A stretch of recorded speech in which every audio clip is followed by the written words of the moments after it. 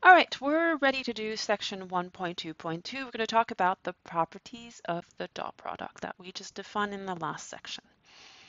All right, so if we have three vectors in Rn, the same dimension, u, v, and w, and I'm going to take k to be any real number. First thing I know is the dot product is commutative, so whether you take u dot v or v dot u, you get the same result. Then I can distribute the dot product over a sum of vectors. That means that I can multiply that un, and I will get u dot v plus u dot w.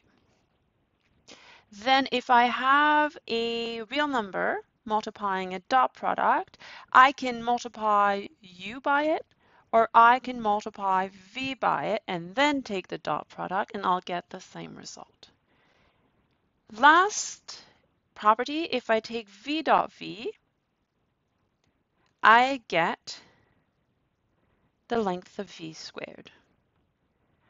All right, so I want to show you why these are true. So we'll prove a couple of them. We won't prove them all. You'll see that it's probably, it's pretty straightforward, and you'll see from the first example why 2 and 3 would be true. So I'm going to prove 1 and 4. Before I do that, let me put in some notation.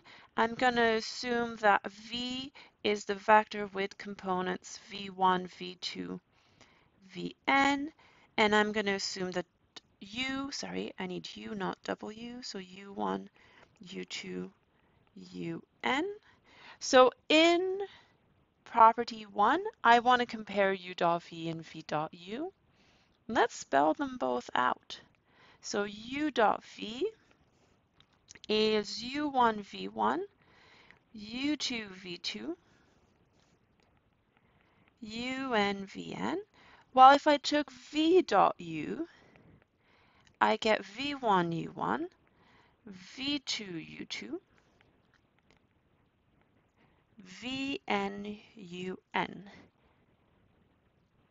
The only difference between the two is the order of the u1 versus v1. Now, these two, I claim we know they're equal because these components, u1, un, v1, vn, those are not vectors, they're real numbers. So it's just a regular product of real numbers, and we know that's commutative.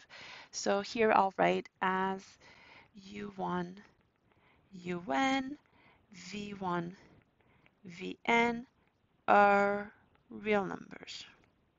I can switch the order in a product of real numbers. Okay, so because I can do it for a product of real numbers, I'll be able to do it for a dot product of vectors. For 2 and 3, you'll have a similar result. You're going to write both sides. You'll notice that it's just coming down to a really well-known property of real multiplication and addition. So let's do 4. 4 is different because it doesn't actually use properties of real numbers. It's just spelling out what v dot v would be. Now, if it's v dot v, I'm taking v1 v1, v2 v2, vn vn, and so that will be v1 squared, v2 squared, vn squared. So v dot v is pretty simple. It's just the sum of the square of the components. If I take the norm of v squared, that will be square root of these squares, square. The square root and the square in that order cancel completely. I don't even need an absolute value here. And even if I put 1, it wouldn't be a problem because the interior is positive. All right, so the two are exactly the same. I don't even need to use a property of real numbers.